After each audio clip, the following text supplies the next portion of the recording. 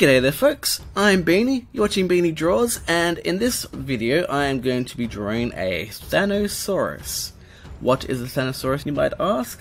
Well, Avengers Infinity Wars just been released, and there's been a whole stack of Jurassic World Fallen Kingdom trailers popping out as well, so I figured, why not combine the two together? So I'm going to be drawing a Thanos T-Rex with a little gauntlet. So what we want to do is we want to lay out the body. It's going to be a very small body because this is going to be a cartoonized version. Probably have a head around here. It's going to be a very blockish head. And the shape out here is coming out a little bit because it's going to be a very big emphasis on the chin, because Thanos has a massively huge chin.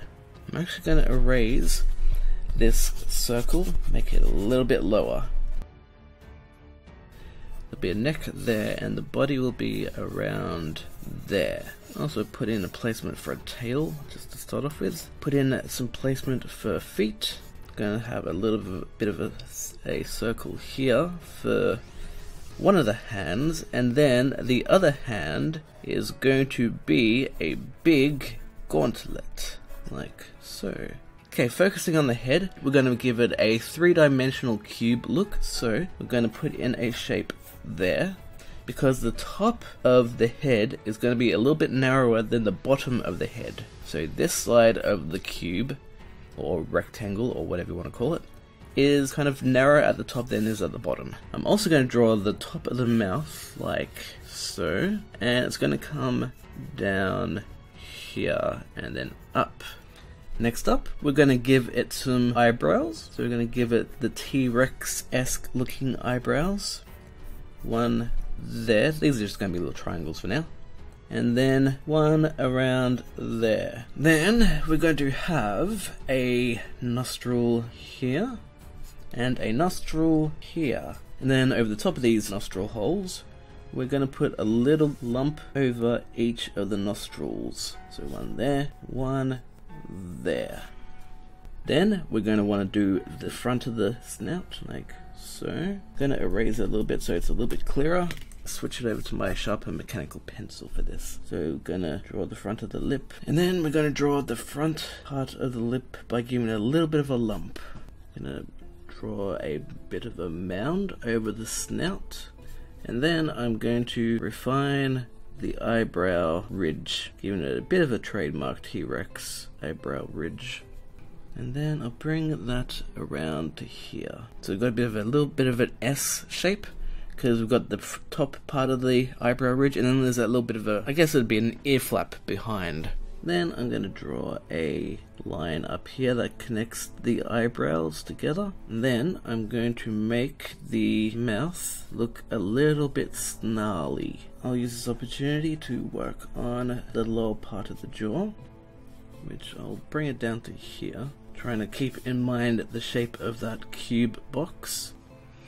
And then coming back here, up here, I want to draw an eye, so I'm going to draw the top of the eyelid, drawing the bottom shape of the eye, which isn't going to be circular, not completely circular, it's going to be slightly cut off, so it's kind of a flat circle.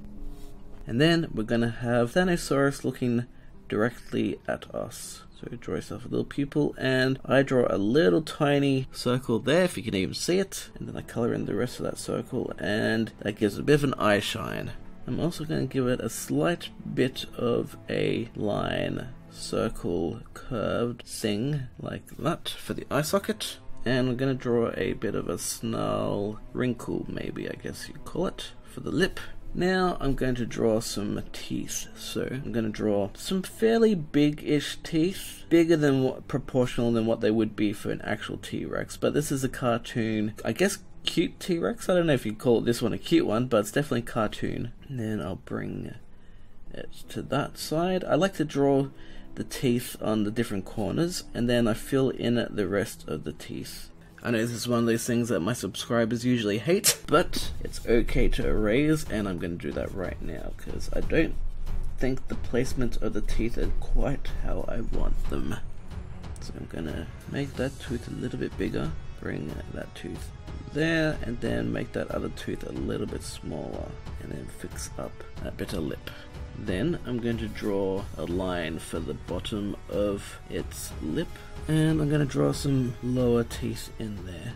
Not too bad. Still think that the shape of the lower jaw can be fixed up a bit, so I am going to erase this line. I had a friend comment earlier about how supposedly peaceful I am about my erasing. That a lot of people, they get fed up and frustrated when they have to erase, but for me, I don't get that bothered by it. I'm just like, okay, well, it's not quite how I like, so I'm going to chip away at it and draw it again. It doesn't really bother me that much, so I'm sorry if it bothers you. Bring that chin down, bring it to about there, and then bring it up to about there, and then slowly crafting up and refining that line. Might now use this as an opportunity to tidy up, get rid of some of these roughing out lines that we don't need, and tidy that up. And while we're here, why not give the Thanosaurus some Thanos lines on its chin? Because that's what makes Thanos looks like Thanos, because of all those lines on his chin. So I'm going to do the same. And draw the back of the head in there, giving it a little bit of the back of the head and neck. So just a slight curved line there. So what I'm going to do is, before I draw the gauntlet, I'm actually going to draw the rest of the body first. So that's the back. And draw in a shape there.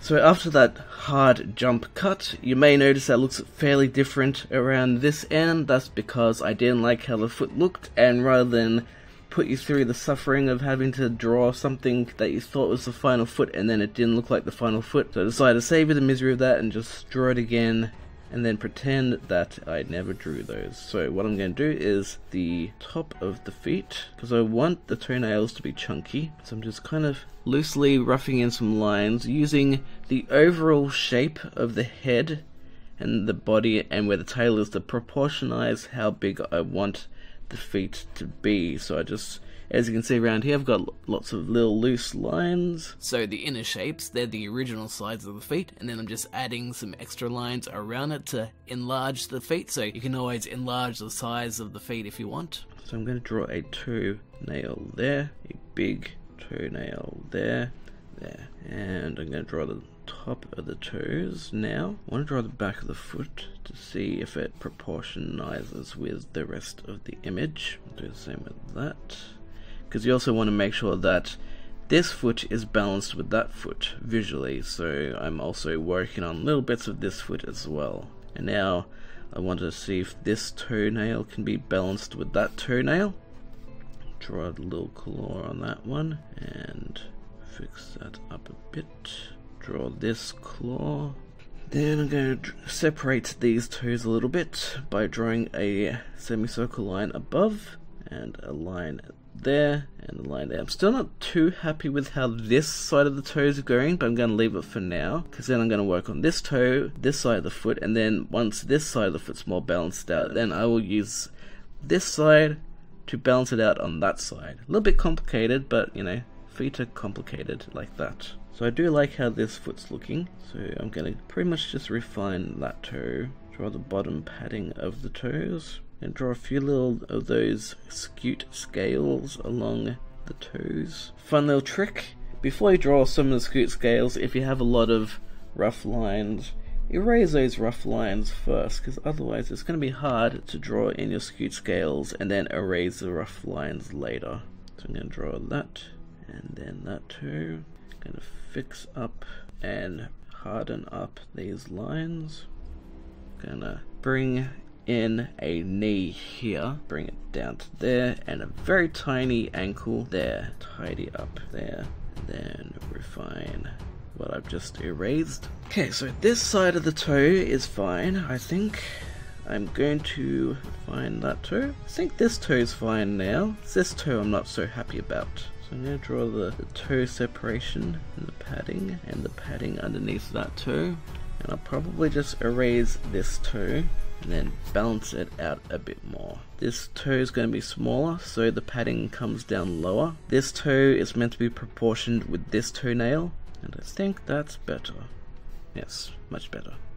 Maybe the shin is a little bit off now, because I quite like how this knee placement is. So the knee will be about there, and then bring in the calf up around there, the ankle, and then nice curved line that will stretch down towards the back of the foot. So I'm going to fix up here. Still need to tidy this up a bit, I think. So it's just the subtlest of line changes can make a big impact in making your images look better overall, I find. So that works better. If you can still see a bit of the residue of this foot, you can see that I've just stretched out the line a little bit more to make that foot a little bit wider. But overall, I think that makes it look better. While we're here, I'm gonna put in a little bit of a hip. I know I've heard the name of this bone for the hip bone, but I can't remember off the top of my head. I'm gonna draw the tail out. To there.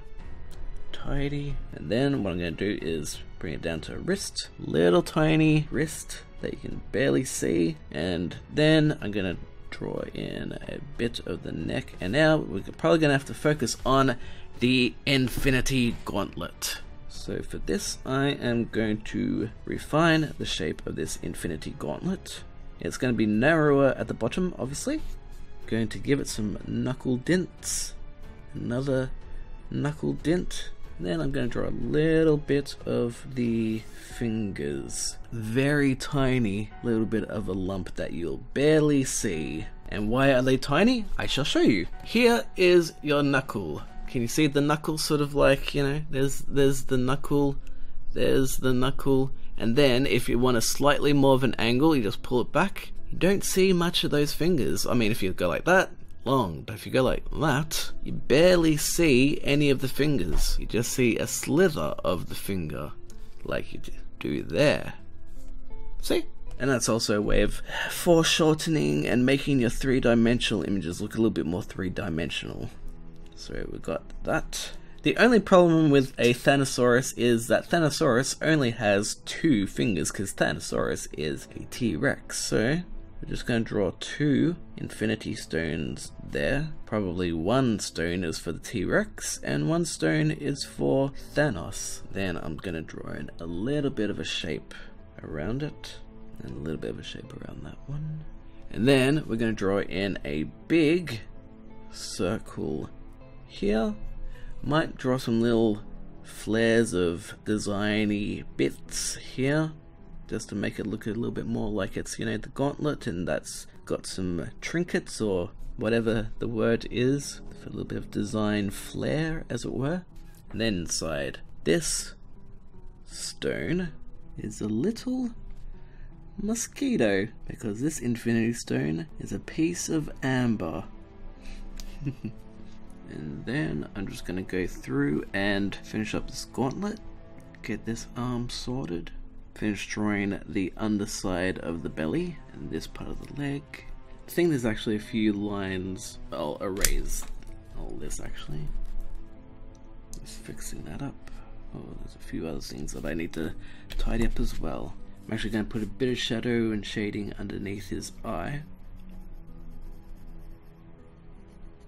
And then I think I'm going to go through all this and tidy it up and emphasize a lot of it with a ballpoint pen. I'm using a Bic 4 pen. I should put a link in the description below so you can get yourself one as well. But they're very good and fun for drawing. So I'm going to go through now and sharpen up a lot of the details. And I might add a little bit of shading. And then I'm going to do some coloring.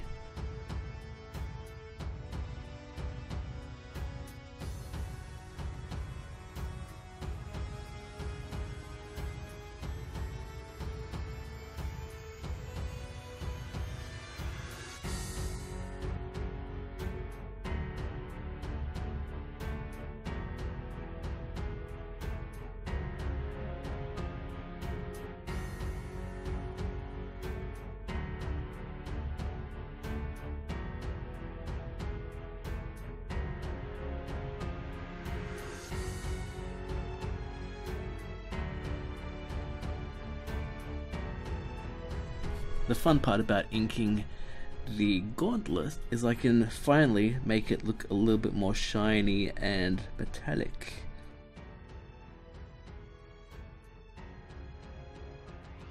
put a little bit of a black shadowy bit underneath, and then a little circle above to just represent those bits of shine. Then going to put some subtle little shading there, and then have our little mosquito.